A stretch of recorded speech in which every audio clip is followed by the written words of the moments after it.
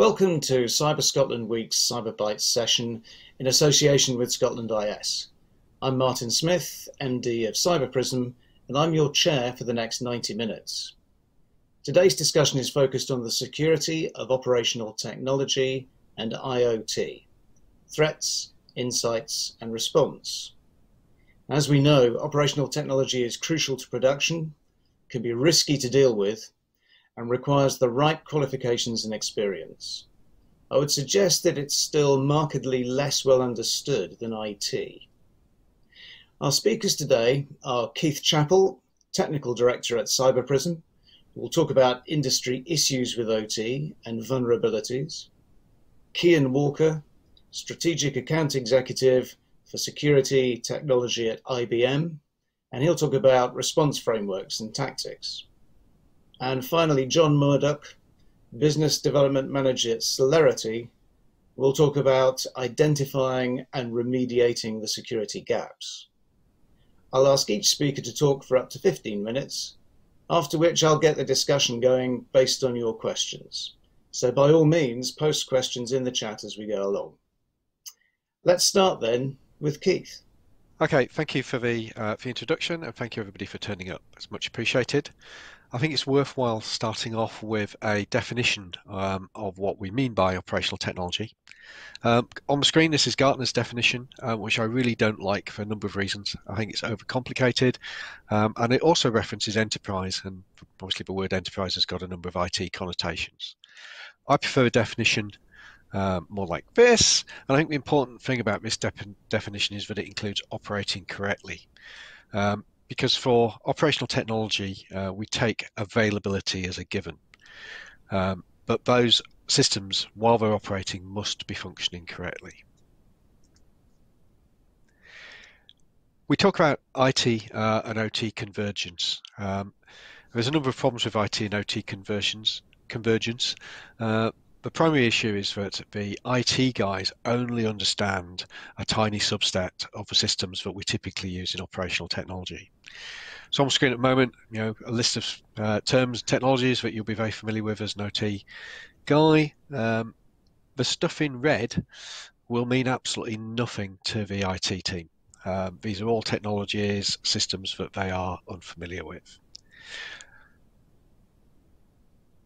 It's important that we also understand that the IT priority stack, the famous CIA acronym, confidentiality is king, doesn't really apply to the majority of operational technology systems.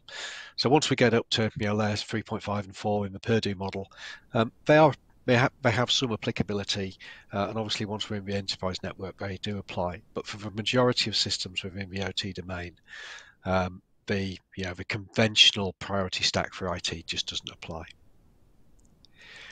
This whole journey around specifying and understanding IT starts with procurement and design. And we see a lot of issues stemming right from the very outset. So, for example, we see procurement officers buying the cheapest hardware, which might not necessarily meet the specification we need for operational technology, in the belief that that piece of IT kit that's 50% cheaper than the equivalent piece of OT kit is equally as good, which simply isn't the case. We see non-sensible clauses and specs in specifications for operational technology systems. We almost always see reference to ISO 27001. That's not an operational technology standard, it's an information assurance standard, and it's really not appropriate when we're purchasing OT hardware. We see the wrong SLAs. It's a very different situation if your Outlook server isn't working. You might be able to tolerate a few hours downtime. If your alarm server or your oil and gas panel isn't working, then you need almost immediate attention.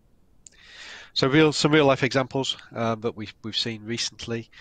We've seen a number of firewalls that have been specified by procurement guys in good faith that require a subscription to actually operate.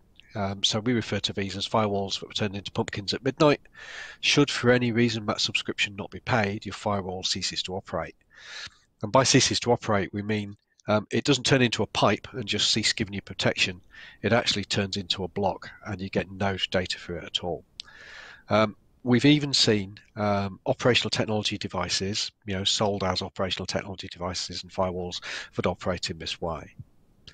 Another example where procurement have unfortunately got it wrong, where phone lines are used for connectivity to remote systems, whether that be ISDN or ADSL. We've seen a couple of instances with the same power station in the northeast of England recently, where the procurement guys didn't understand what a particular phone number was on the bill, so they stopped paying for it. Sometime later, the telecoms provider disabled that phone line, and lo and behold, the emergency shutdown valve for a gas-powered power station ran shut. And not only did we do it once, but we managed to do it twice.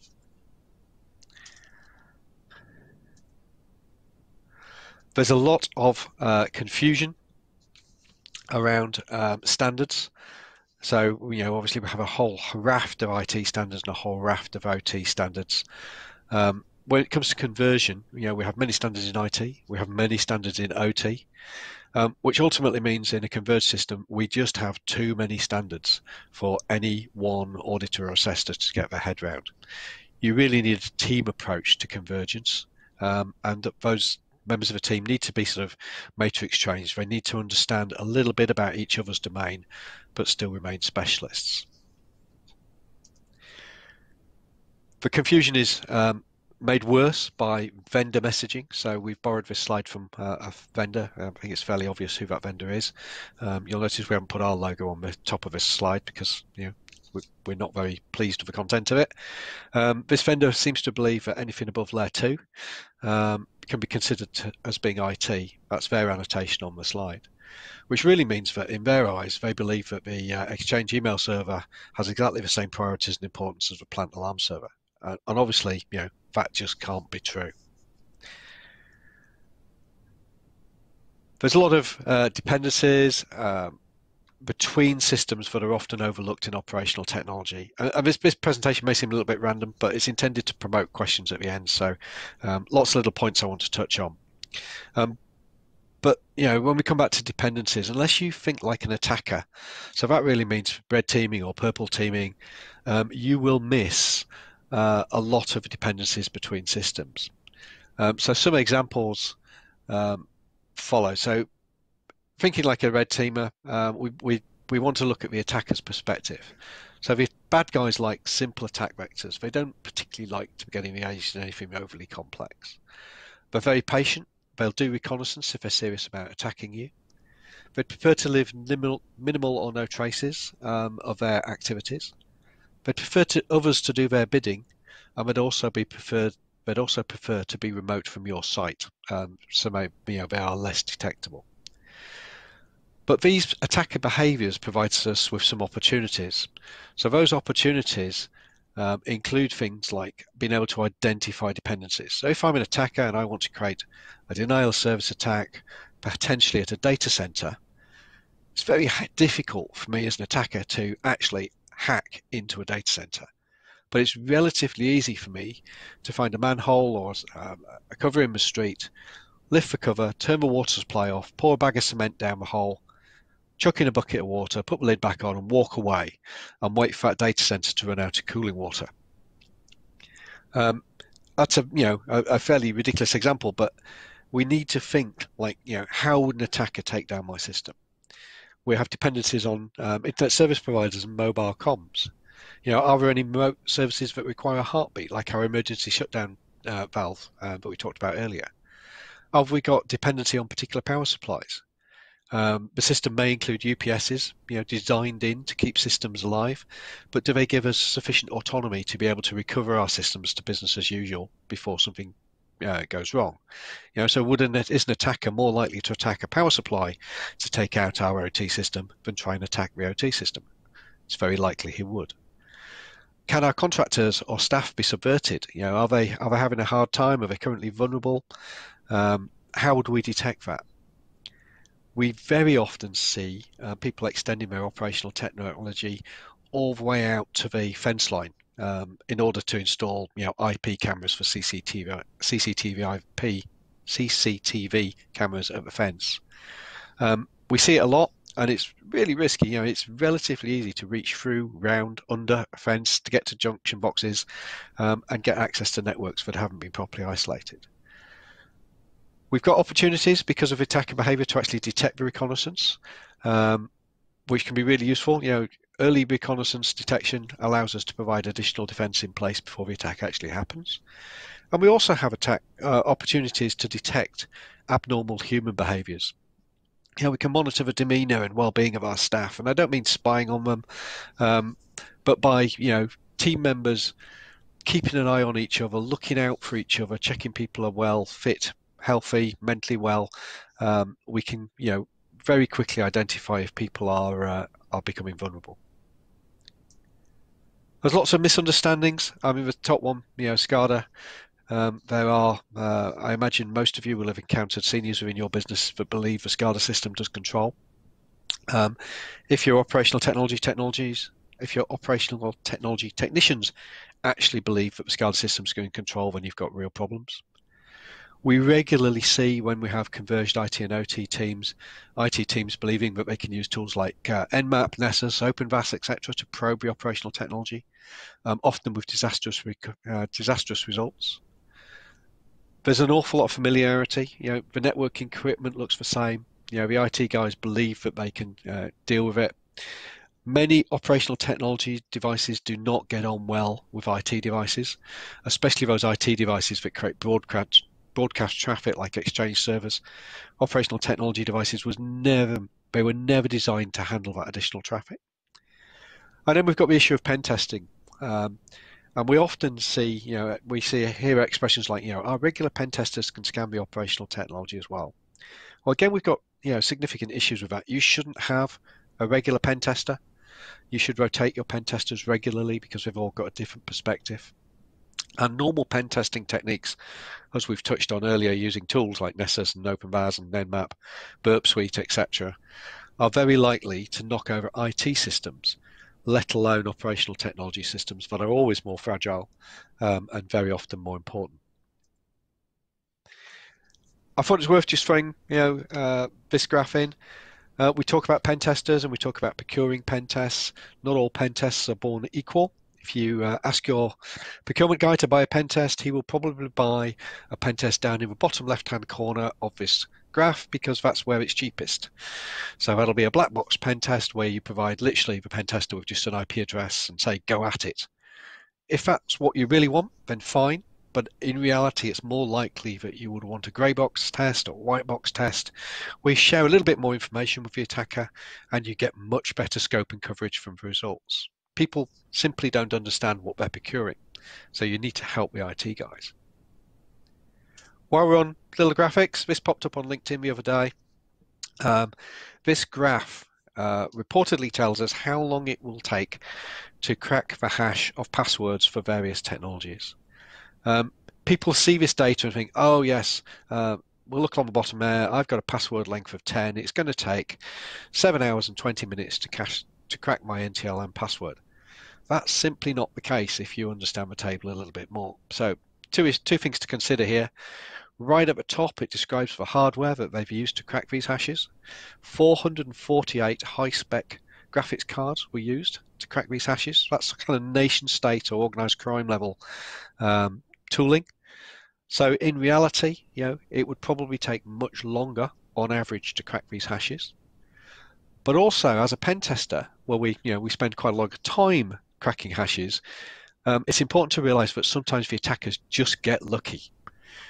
So if you throw enough hashes at a cracking tool, some of them will be cracked much quicker than others. So although it's, we'll take our 10 character example, 7 hours and 20 minutes to crack that password.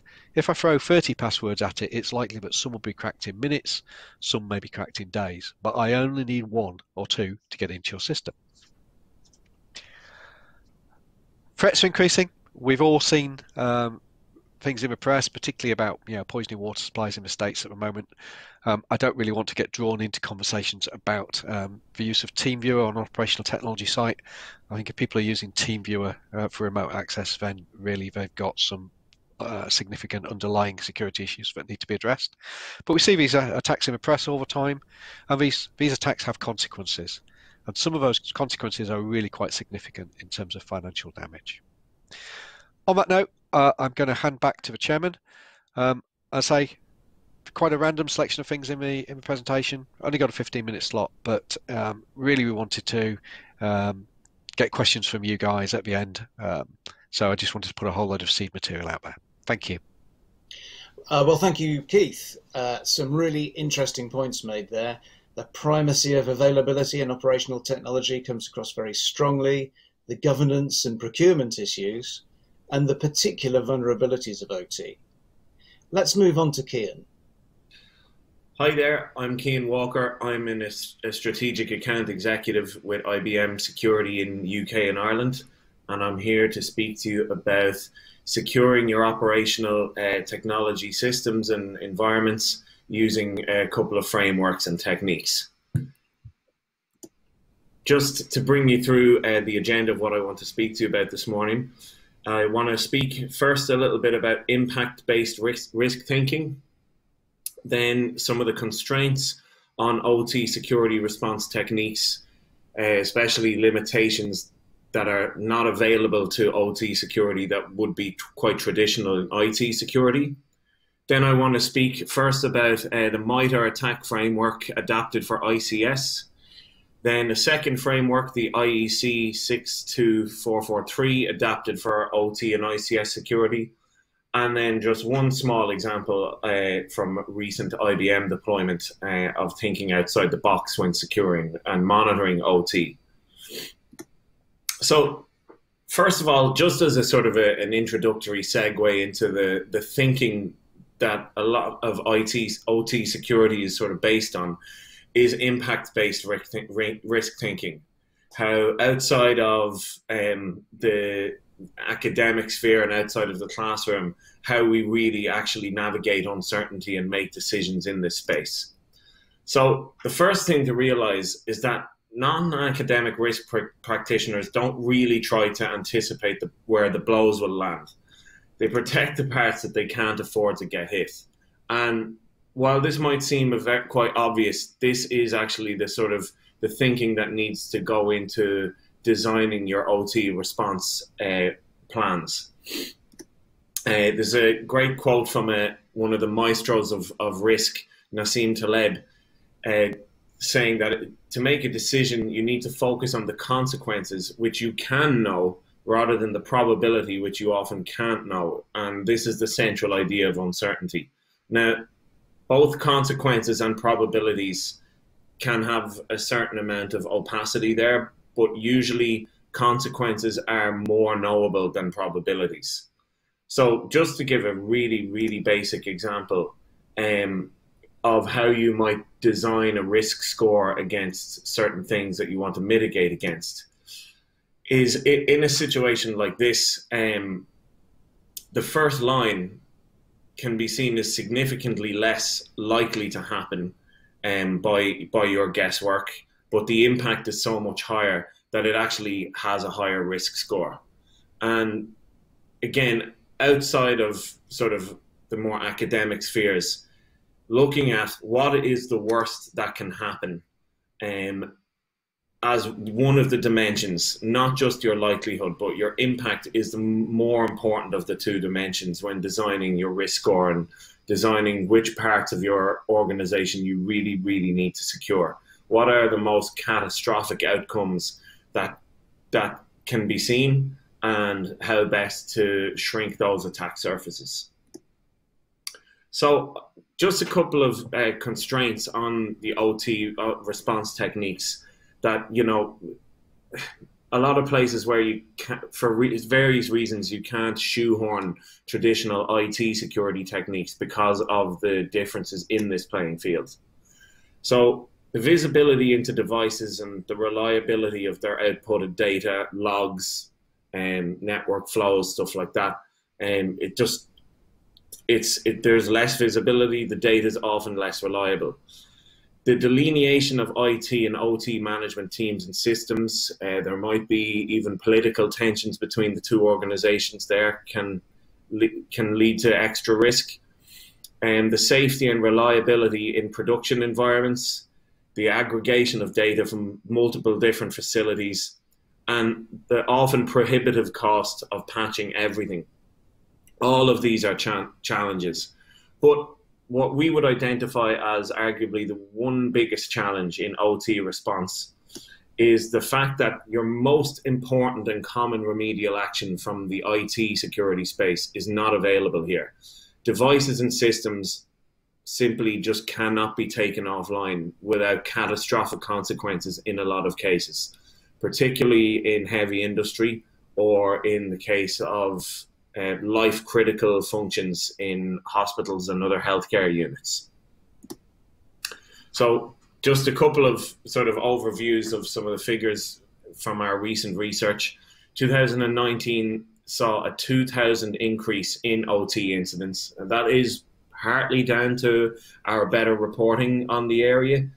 2/3 of experienced a security incident related to unmanaged or IoT devices, and healthcare was the 10th most targeted industry during the year. So now I wanted to take us through two emerging OT response frameworks, suggested kind of playbooks for securing your industrial control systems. The area is much more of an emerging area than IT security is. So these are still quite in their infancy from an OT security adaptation perspective, but they are the more they're being played with, the more they're evolving naturally and with the input of the actual practitioners in the field, which is something I find really interesting and cool about it. So MITRE ATT&CK for ICS, a well-known framework from the IT security space, but it is evolving its own sort of parallel OT framework at the moment. So similarly enough, it defines asset categories first of all.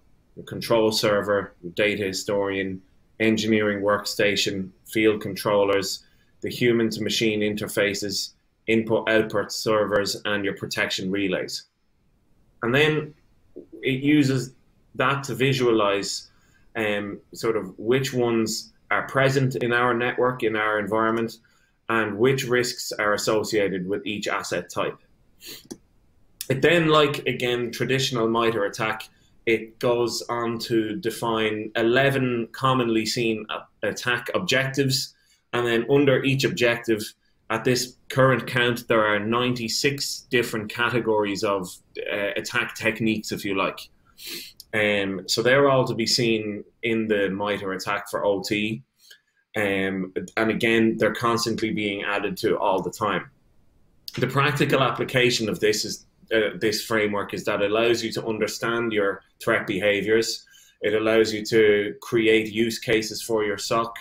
It shapes the training of your security teams, gives you standard language for terminologies and threats and adversaries so that your team can communicate with one another more effectively. Even just to label the different kinds of attacks and techniques more effectively speeds up your ability to work together.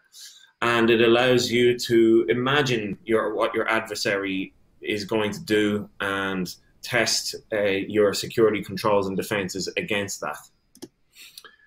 But again, my favorite thing about this technique is that it's down to you to contribute to its evolution. When you see new kinds of attacks, new kinds of end results that your adversaries seem to be pursuing, you can add it to the community body of knowledge, which is constantly updated and validated by MITRE.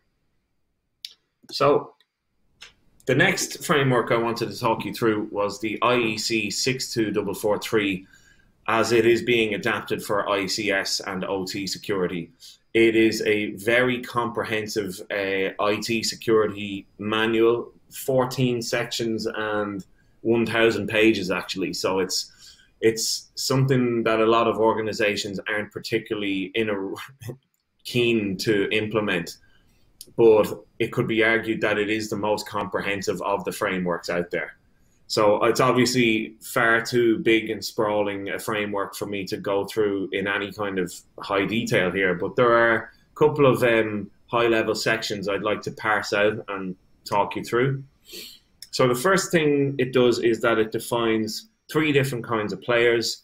with 3 sets of responsibilities against each one. The facility owner and operator, who's responsible for BCP and DRP. The system integrator is responsible for updates and service. And then, of course, vendors are responsible for the cyber resiliency of their technology components and softwares.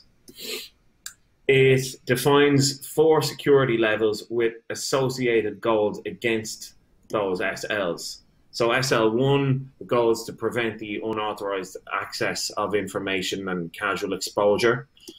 SL2, the goal is to prevent the access of information when the attacker is searching for a victim, using simple means with low resources and has low motivation.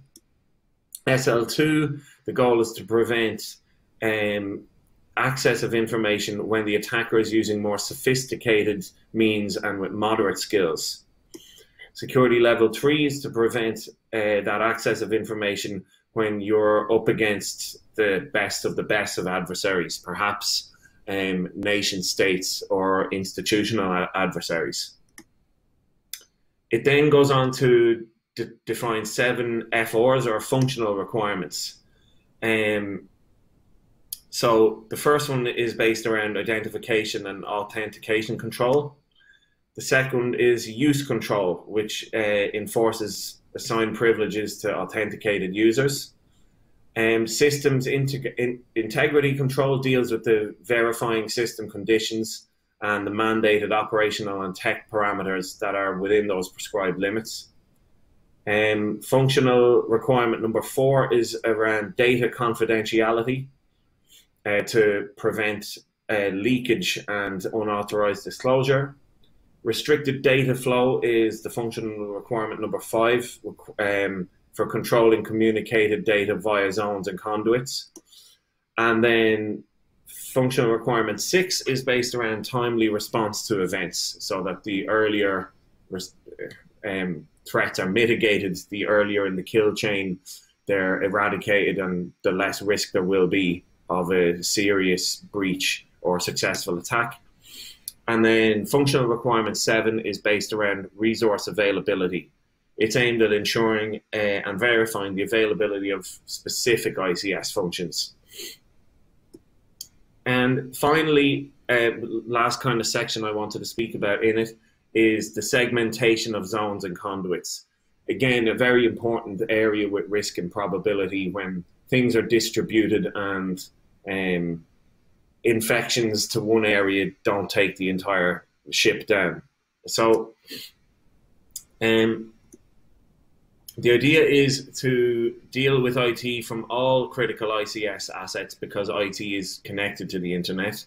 Then it segregates safely related assets which are controlled in addition. And then it segregates from the overall industrial control system all network parts and various devices using wireless connection. It further segments all temporary connected OT devices and computers because they might be infected prior to the connection.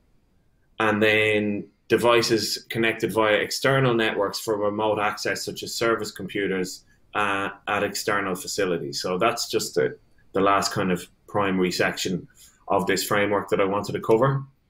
One very interesting use case I heard from our professional services OT experts recently was that just outside of a framework and just a more sort of improvisatory, off the cuff sort of approach that I thought quite novel was there were a high number of ATM endpoints that they were responsible for securing, and the cost of patching them all from Windows 95 or Windows XP, there was no budget for it. It was not something that the client was willing to invest in. They just didn't see the risk reward as being favorable. So what they did was they started monitoring the CPU usages across all of the ATMs to get an idea of what a sort of quote unquote normal amount of CPU consumption would be. And then they were able to very quickly target ones that were shown to have abnormally high levels of CPU.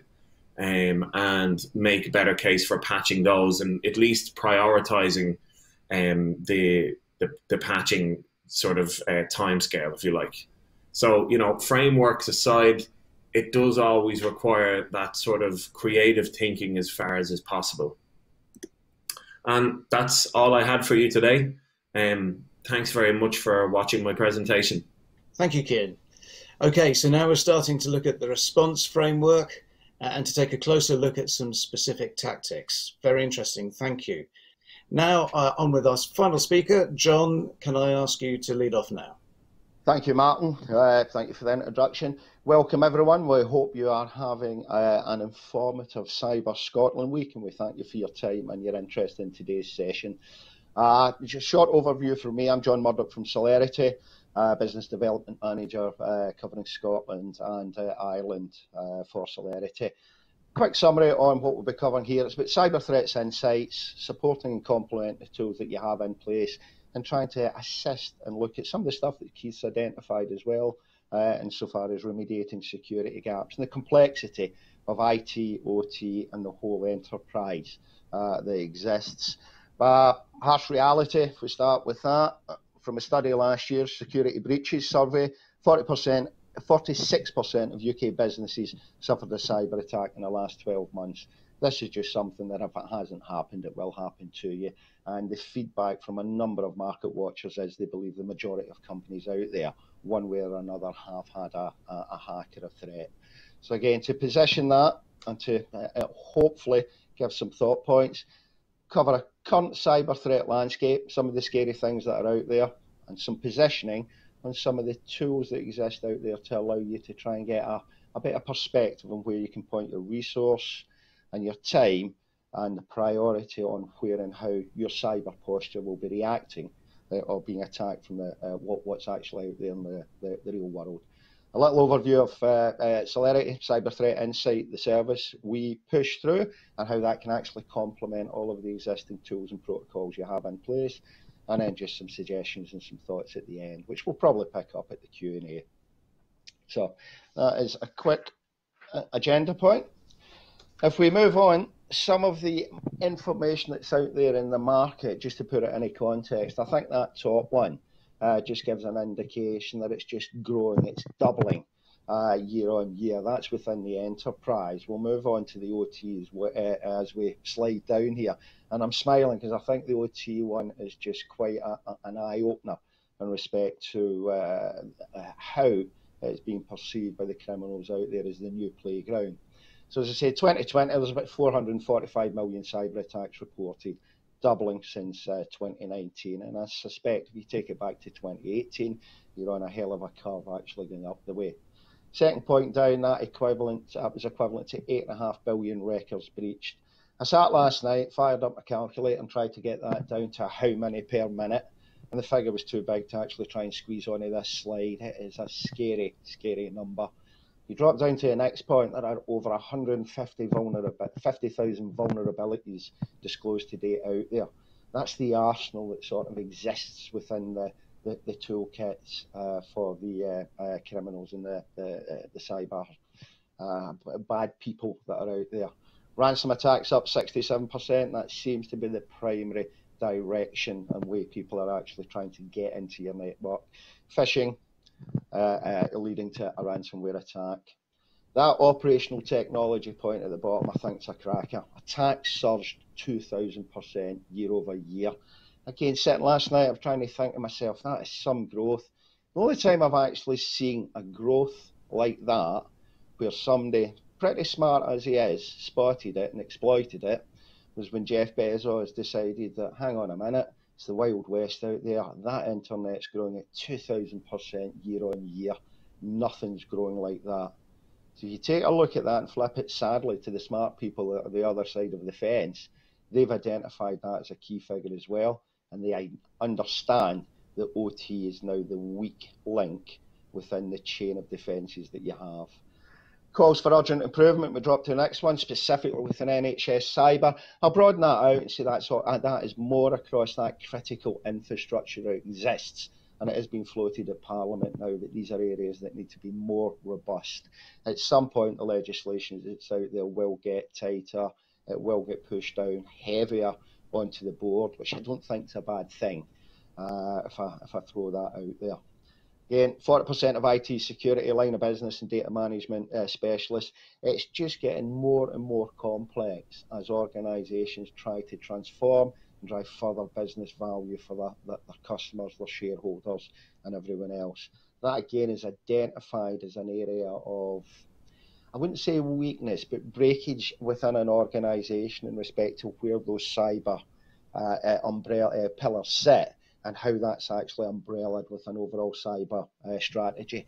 They are very, very few and far between. We're finding the companies that actually have that integrated approach, a policy-based engagement to ensure that it's enterprise-wide, end-to-end, incorporating the transformational stuff at the edge, right the way back through to your traditional stuff in the DC.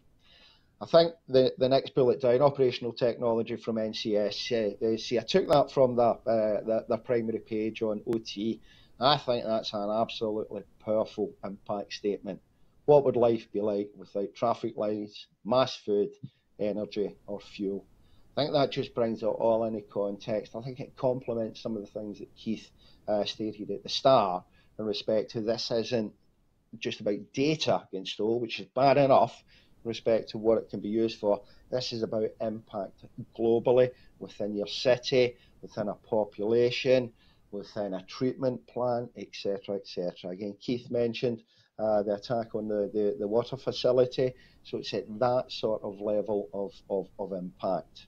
Again, from Fortinet report, 9 out of 10 organisations experienced at least one OT system intrusion in the past year, up 19%. There was 3 or more intrusions, up 18% from 2019. Again, the typical engagement into your enterprise will just continue, and that will be threatened, it will be attacked. It is now moving more and more into that extended enterprise, where, as I say, 2,000% year on year attack growth. It's an area to be concerned with, and I'm sure you all are, and it's an area to factor in to your overall business strategy. Again, sadly, that links to the nearly 40% of IT, so it's a kind of self-fulfilling prophecy. As you continue to transform, drive the value and the benefit that you require to keep the customers, as I've said, and support your business, you're just making it more and more visible, easier if you like, for breaches and reconnaissance to be actually done in your network. So there are just some points to position it. Scary, scary landscape out there. How do you counter for 150,000 vulnerabilities, 8.5 billion records being attached? How many is that? As I say, a minute, an hour a day. How many of those are yours? So how can we actually try and bring that into some context? How can we wrestle that down to something that you're going to focus on, or allow you to focus a little better? A number of tools out there, number of studies, Keith mentioned a few of them, number of threat databases, number of intelligence-led databases to go to. And I've picked one, I picked the IBM X-Force. I think X-Force is a strong threat database. I think it's one of the broader ones out there. However, there are multiple ones clearly from Cisco and everyone else that's out there. And all of the SIEMs and the curators and the tools that sit and manage it all take feeds from the likes of these sort of tools to continually keep themselves abreast of what's out there and continually trying to assist in defending against that changing market. The X-Force, I think is quite a good one, quite a simple one to use, especially this particular version of it. Down the left-hand side, it's just giving you an indication across the countries of the sort of percentage points and how they're being attacked, what is being attacked, top industrial targets down at the bottom. And again, you can drive that down in country. So clearly we picked the UK, and again, by highlighting on the UK and Ireland, it will drop down. You can download the full report on the left-hand side there. But importantly, it's linking into things like the MyConduct attack framework. So again, back to Keith's point, we know the sort of approach they take and the vectors and how the pre-exploit is approached, etc., etc. So this again will give you an indication of the top threats hitting the region, and then you can actually drop down into things like industry and start to filter and focus to understand what that particular day, week, month, hour is the target vectors that will be hitting your particular industry. Again, Keith pointed out on some of the hash hacks that were happening. You know, this particular one here, the top threat group targeting this region, it's a nation state. So again, it is going to be heavy, powerful tools that are attacking you. People, sadly, with unlimited budgets, and sadly, people with one particular objective in the morning when they get up, and that's to try and hack you. So again, these are decent, strong tools, good places to go to try and wrestle those 150,000, those 8.5 billion down into something which got a bit of context and a bit of relevance within your particular sector. Keith made the point a number of times as well, and I think it's a very, very strong thing.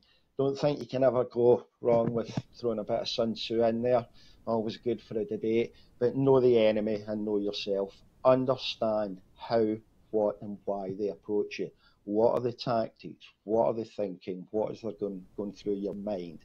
Again, dropping to the bottom left, cyber risk may be reduced and everyone is focused on it. All of the professionals we speak to care and passion about all of this, rightly so, we do. But this is part of an overarching strategy, an umbrella that needs to be developed. Anti-malware policies are strong, but they should form part, as GCHQ say, as defence in depth. And again, we're here to hopefully expand on some of the newer stuff that's out there to enhance and help with the techniques and the structures and the frameworks that you actually have in place. Again, moving to the right bullet, knowing what the enemy knows is key to your proper defence. Again, back to some of the points Keith said, and as we've ran through the presentation about teaming, red teaming, etc., and getting those people in to approach it from an enemy point of view and within that mindset. So again, it's all about trying to address how and what and where those people are approaching you and attacking you, and how you get into that particular mindset with them.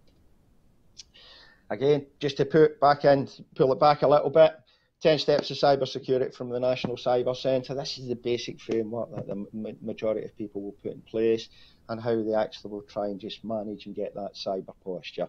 Again, everyone I suspect on the call will know better than me and will have deployed it, sadly have the battle scars in respect to actually deploying this stuff. Monitoring I highlighted specifically because I think monitoring is that overarching umbrella you need to start with, whether it's just monitoring logs coming in and trying to get a perspective on that, whether it's at that higher level where you have a SIEM sitting at the top, pulling together case management, accessing out into the threat databases, mapping that back into the MITRE framework, and trying to actually do some of the heavy lifting before you actually point the limited resource you have to try and address it. That's a fairly standard framework.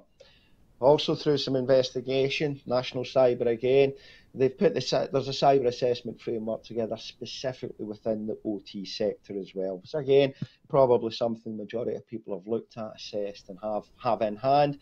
However, I don't want to presume. This is all about awareness, keeping people up to date, trying to drive messaging and awareness out. I don't think you can have enough information hit you in this particular sector. I'd rather have it 2 or 3 times than not be made aware of it. So I thought that was quite a decent framework. I looked through it last night, puts a decent bit of structure, pushes forward, interestingly, some very hard questions that it feels need to be had at a board level. Do they understand the exposure, that the integration of OT with the enterprise, bringing cloud complexity in it? Is it fully understand the exposure and how that impacts the risk posture? Is it fully understood that sadly the majority of businesses still work in a silo where OT will perceive that cyber is IT's issue to fix and budget, and you end up going around that hamster wheel of madness with conversations, and in most occasions, sadly, you're still going to come out with what you would say is a comprehensive business-driven approach to how you actually protect the enterprise, not just particular parts of it. So I would suggest potentially looking at that as a complementary means to enhancing what you have in place. If we look at bringing that a little broader, and if we focus that down, some of the techniques and tools that are out there to allow you to try and get into the mindset of a hacker, of a nation state that's attacking you, by taking the information we have from things like the X-Force and potentially trying to understand the pre-exploitation on that, the exploitation tactics, and what post-exploitation impact that may have on us. Targeted, targeted simulated breaches, identify the weaknesses in your posture. So setting with that pre-exploitation, that's what Keith again referred to, their testing, checking, seeing the perimeters, understanding how they can actually get in without leaving a trail. You're then dropping in and get into that exploitation mode.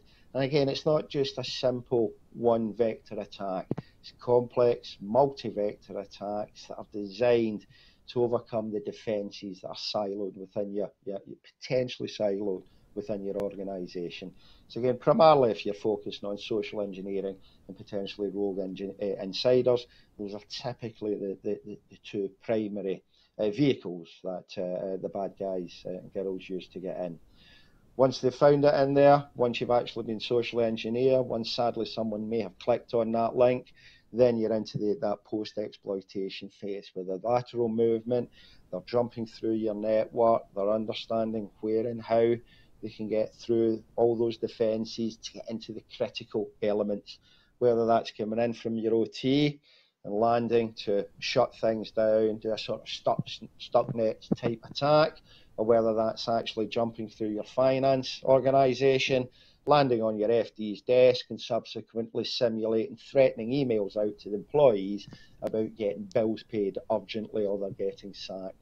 So it's those sort of things, they're fairly common, and they are typically how things are actually happening at this point in time.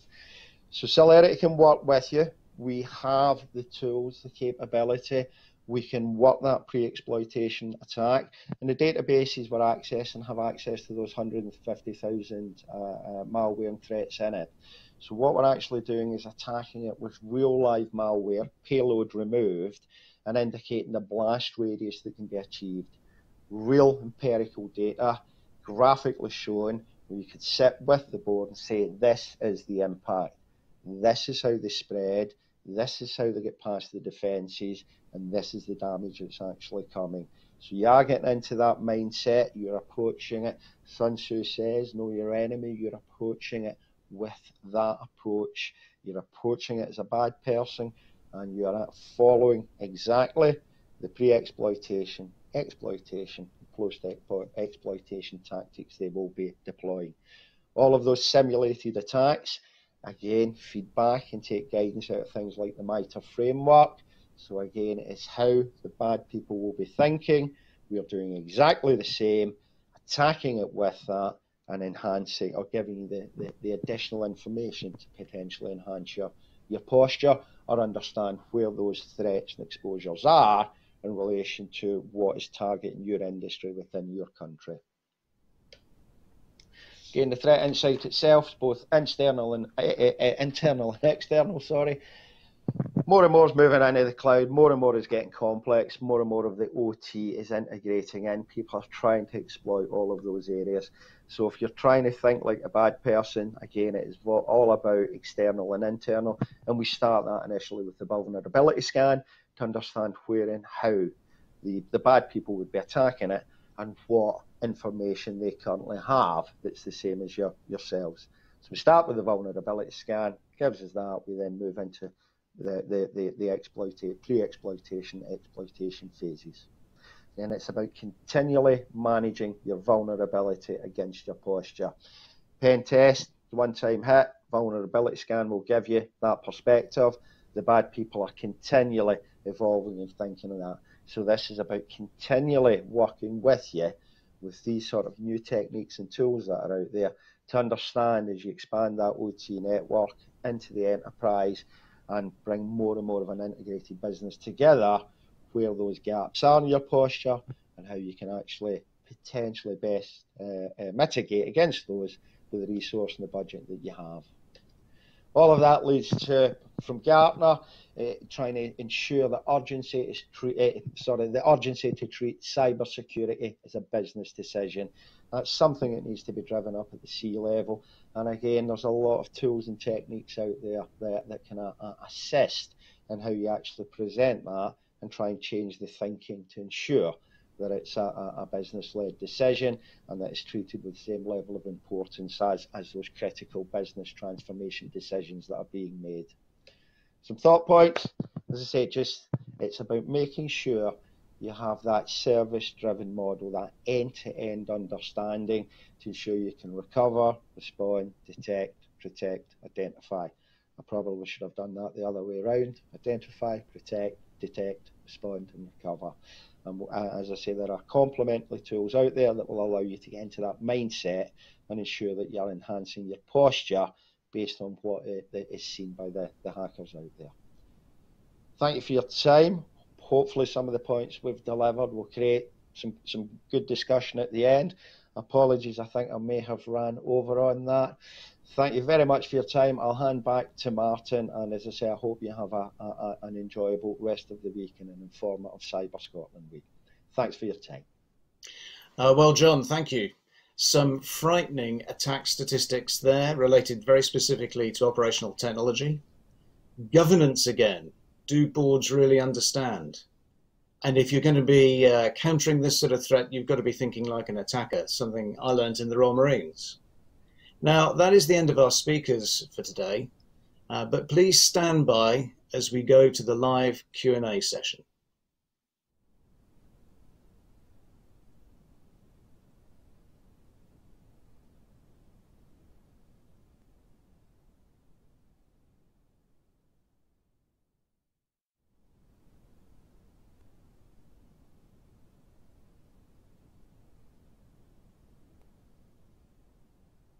I hope you found those presentations interesting, and we await your questions. Thanks for your comments, especially the positive ones, and the ones on Keith's beard. And I can announce that the winner of today's Buzzword Bingo competition is John, for getting Sun Tzu into his presentation twice, and apparently I owe him a beer for that.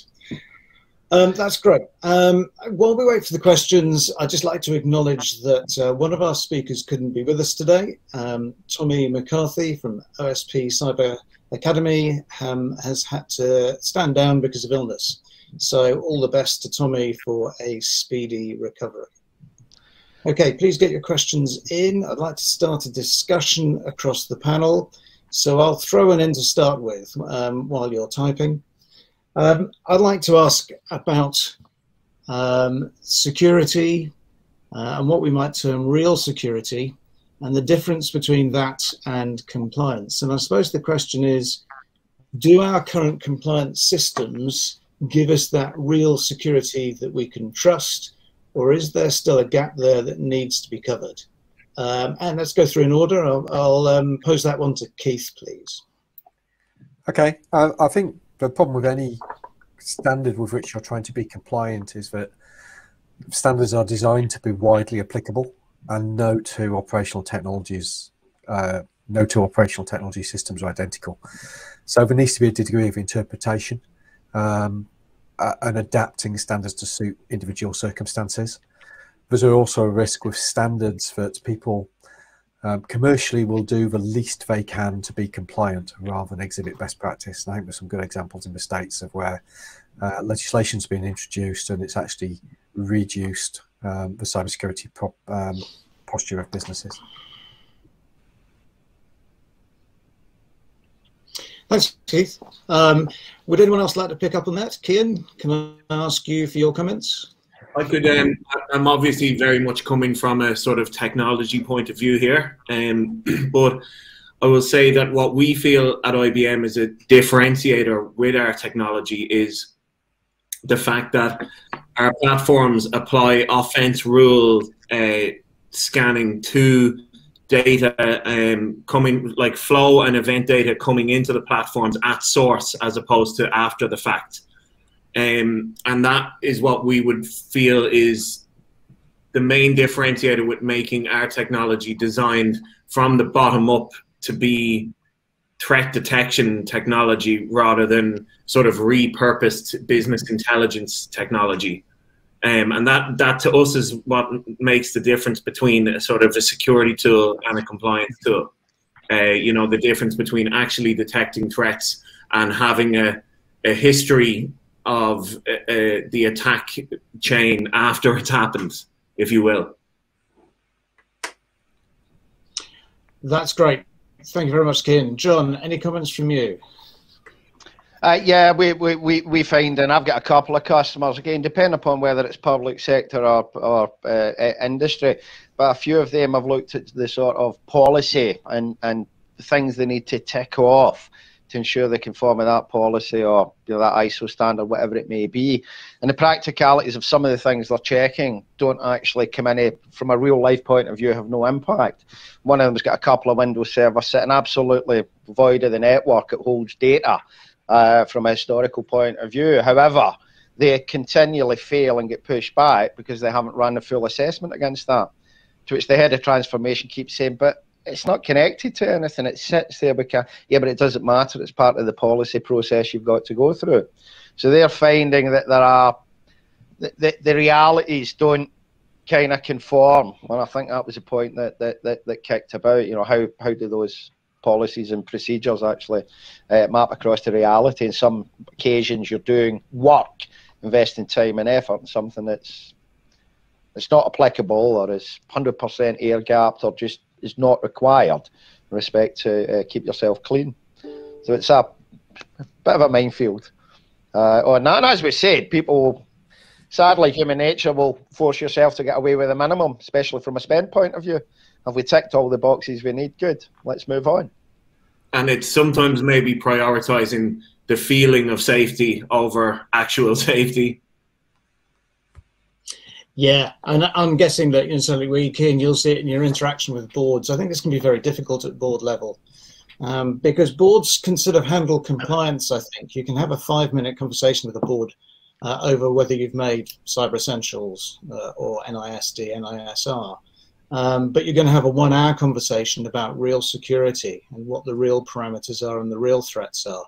And that's much more difficult for a board, the members of which might not be particularly technical, to understand. So I think, you know, we're going to be living with this gap for some time, and we've just got to encourage people to think security, not just compliance. Right, I've got a question from David Bosworth, and it's this. There has been a lot of discussion today of thinking like an attacker. It seems to me that we should be spending most of our time here generating the response plans against things like MITRE, etc. What are your thoughts? Shall I go to Cian first? Yes, well, you know, it's a cracker of a framework, and it's being adopted more and more across the market. It's great to see the OT and ICS one emerging as well. There's a huge gap in the market in terms of response plans. There's a huge amount of detection use cases with no corresponding response plays. And there are a couple of our most sort of advanced clients that we work with, our most competent ones, are starting to implement rules where they will not allow for a detection use case to be built without a corresponding response plan. And so they're sort of bi-directional in the way that they flow. So that's a really interesting one to see. But certainly it's something that just needs to become really, really standard. Yeah, very understandable.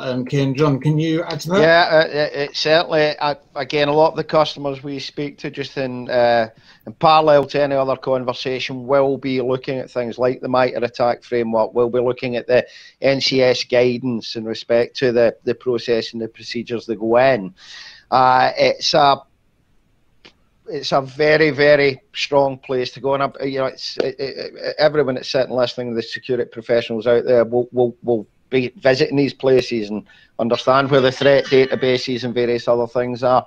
But I think MITRE again just allows you to put that framework around, linking it with something like an X-Force to say, well, these are the threats that are coming in, they're nation state, what and how are those actors, you know, working, what's the thought process going through them.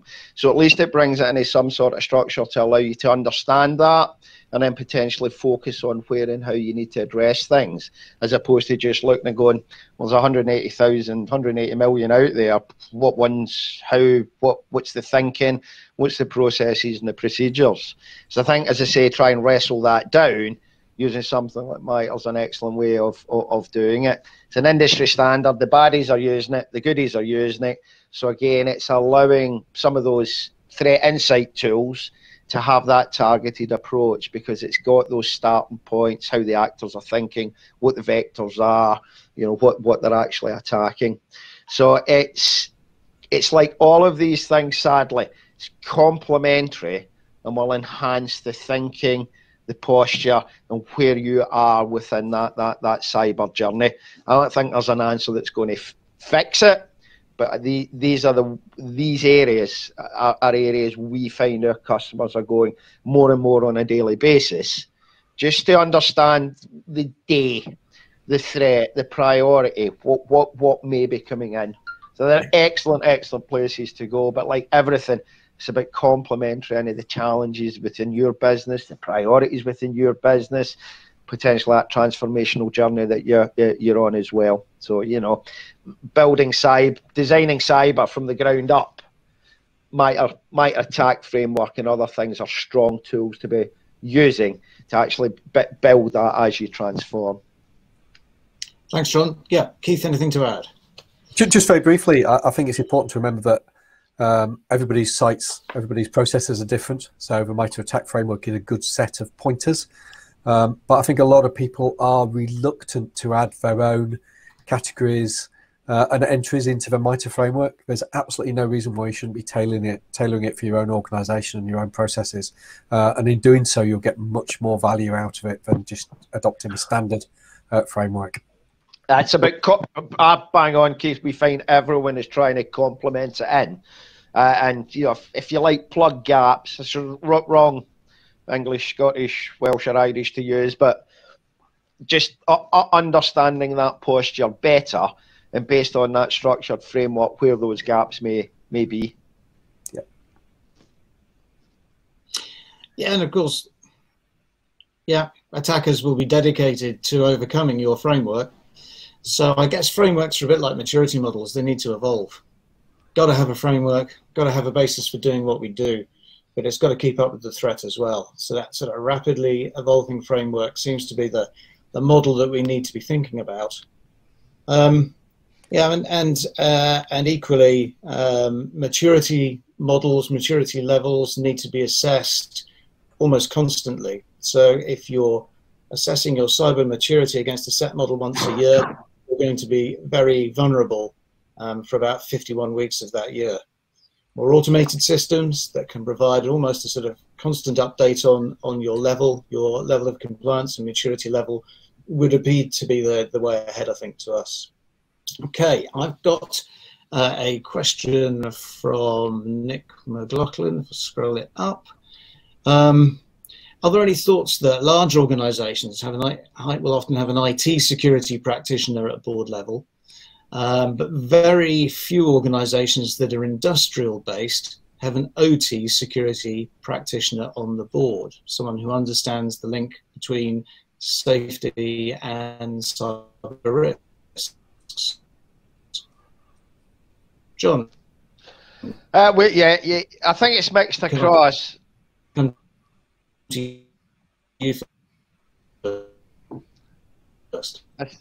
This is the problem with all of Scotland being logged on for Cyber Week. The internet up here might get a little bit shaky. So on the basis we are still connected, and Martin looks as if he has frozen, or as I say, he's back into one of those commando poses where he's still. Sorry, what was the question? I threw that much abuse at Martin. I forgot what the question was. Sorry, Martin.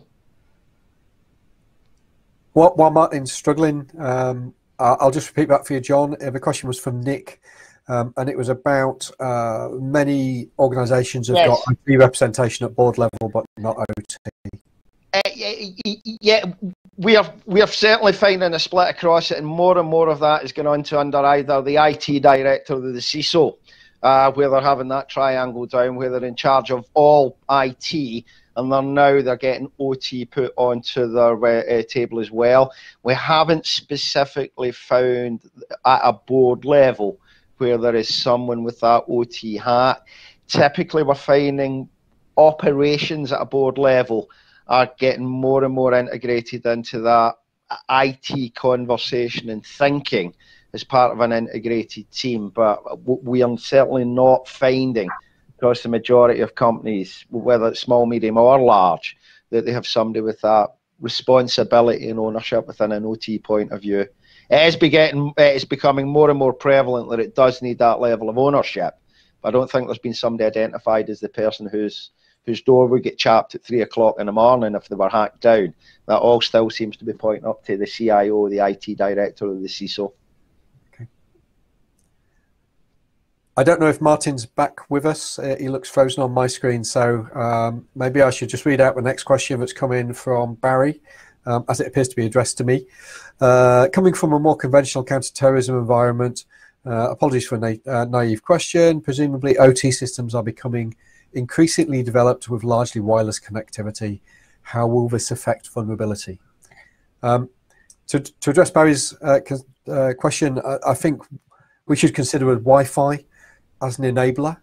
It's certainly a cost reducer. It creates a great deal of flexibility, and there's no reason to be afeard of Wi-Fi done properly. If we're encrypting our data in flight appropriately, there's absolutely no reason why we shouldn't be using Wi-Fi, especially multipath Wi-Fi and mesh networks for OT connectivity. There's some fantastic standards out there, Wireless Heart and others, that allow us to do this both safely and securely. I think the risk comes when people rush to use commercial IT-based Wi-Fi solutions in the OT environment without fully understanding the risks. Kieran? Sort of tacked on top without sort of addressing some of the underlying patching problems and stuff like that, when it's just added on as a sort of a bolt-on component. But that's not to say that it's sort of problematic in itself. It's sort of more that something that may not have been so accessible over a network before, and that was a sort of a saving grace for it. Now is, I think, is what you're getting at, Keith. Indeed. And I think we need to embrace wireless, but do it securely and appropriately. It's Gartner and NCSC again. Harking back to some of those comments, is about that overarching policy, enterprise-wide driven approach, where Wi-Fi is a fundamental part of a transformational agenda, and again, it's about pulling that in and getting that from a policy point of view correct. I think home working is bringing its own set of challenges into it. When you've pushed people out of your DMZ and out of your data center and pushed them to home, I've got my wireless switch there. It does have a 25-character password on it because my boy set that up for me. But how many home switches are now sitting where you're accessing your corporate network and it doesn't conform to policy, or it's the default, or it's open? So as that's transformed and pushed out, I think spot on, it has brought a whole different level of complexity in thinking. And it's the weak link, that pre-exploitation places where they will be checking all of that out and understanding if there's weak passport policies down there. Sadly, there was an example hit the press yesterday with all the nursery cams, if people had seen that particular one. So again, that's path of least resistance. That was an easy route in, as they identified through that pre-exploitation, and then you're jumping through the network and working your way through it. So it is one of those points that does, as Keith said, it can be done correctly, but it needs to be elevated back up as part of that overall strategy. not just looked at as, well, we've got a number of Wi-Fi points about the place, we're all okay.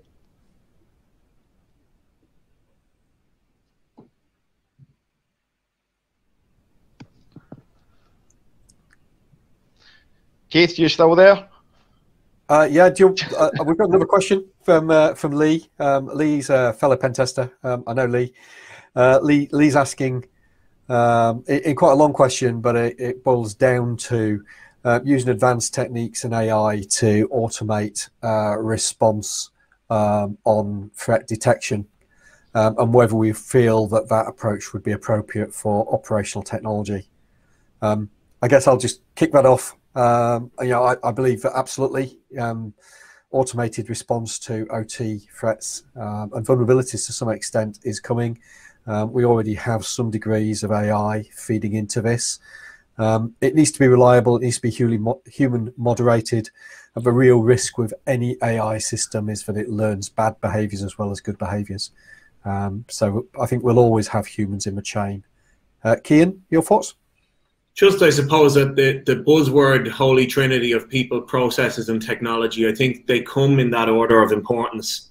And as Lee rightly points out, I think the need for constant wargaming and constant, doing to sort of sharpen that muscle memory, as he says, is so important. Yeah, I don't think you'll get away by taking the carbon element out of the equation, as Cian says. People, process, technology. If you look at it in that order, best will in the world. All things developed by humans have inherent flaws built into them.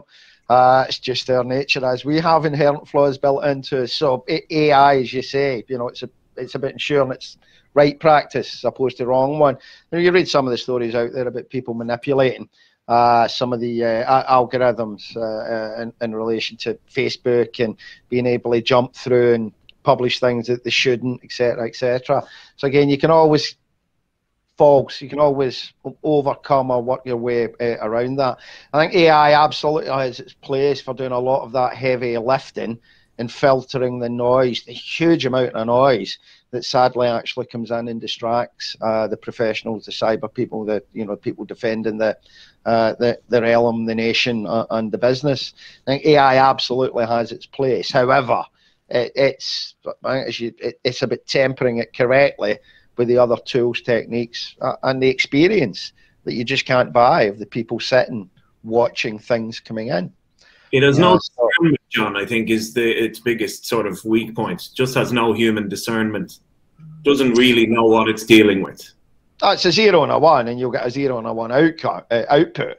As opposed to the experience, looking at the nuances of what and how things may be coming. That doesn't quite fit with how it should be happening. Somebody's obviously tweaked that variant a little, so it's that sort of thing. I think what AI does provide us with is an opportunity to unburden the wetware, to actually focus those skills more appropriately in maybe moderating the AI output rather than actually doing the doing. Yeah. Use AI for detection, use humans for triage and response. So, yeah, that heavy lifting to filter the noise down to the correct sounds that you should be listening to, Keith, as opposed to it just being the noise. Yeah, bang on. Because otherwise you're wasting analysts' time copying, pasting things like file hashes or email addresses from one tab to another and looking into all these data sources, when again the analysts should be used for their human discernment, not for all these kind of data lookups, I suppose. Yeah, and I think if anything, the bad guys are ahead of the defenders from the use of AI perspective. The bad guys are already intelligently capturing hashes, pushing them out to hash crack services, identifying the best way to do that, getting things back. They're automating so many of their processes to reduce the burden on the attackers. We should be following a similar approach as defenders. A summary I heard coming out of a BI conference I was at, and it's absolutely applicable to this because we're talking about data, and it's about getting from data to decision point quicker. With that volume of data and noise that's coming in, using AI to actually group, patch filter will allow that data to decision point quicker in respect to what defenses you need to tighten, or how you actually need to react at that point in time to what's happening live in your network. So I think it's about that data to decision point. And once you get to that decision point, it's a carbon input, it's the human being assessing and understanding that, and subsequently putting the right priorities on it based on the threat to your business at that point in your journey, etc., etc. But data to decision and the heavy lifting. Yeah, converting data to information. Precisely, yeah. I don't think we've got any more questions in the chat. Martin, have you frozen? Yeah, I think Martin has IT issues. John, could you provide closing remarks? I certainly can. To start with, clearly from all the speakers, even the ones that were ill and didn't bother to turn up, we thank you for your time and your effort. We do appreciate the job everyone does, the focus people have on a day-to-day basis to ensure they are protected. So your time is absolutely appreciated. We thank you. Hopefully it has been informative.